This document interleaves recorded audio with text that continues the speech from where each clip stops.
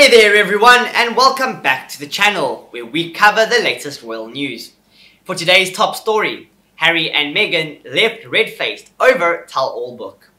Meghan Markle and Prince Harry's soon-to-be-released explosive tell-all biography previously topped the bestsellers list despite the book itself not being published. But now it appears the Sussexes have been dealt a brutal blow ahead of a book's release, with its price being slashed before it even hit stores. According to the Amazon website, Finding Freedom, Harry and Meghan, the making of modern royal family, has already been drastically reduced from £20 to £13.60. Written by royal expert Omid Scooby and Carolyn Durand, the tell-all promises to give an honest, up-close and disarming portrait of the couple who stepped down from royal duties on March 31st.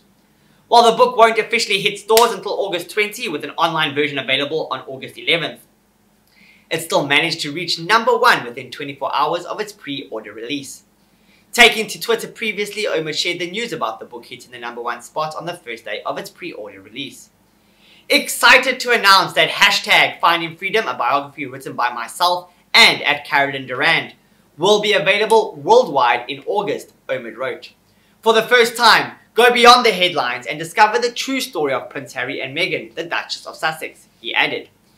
It was previously revealed 4 rumoured revelations from the book which surrounded the royal couple's decision to step down as senior royals. Megxit was planned.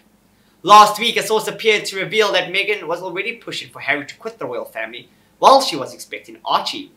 The truth about Kate. Phil Dampier believes it's possible the book could criticise Kate and say she was catty to Meghan in the run-up to the wedding. If this happens, he points out there will likely be a permanent rift between the Cambridges and the Sussexes. Reunion showdown.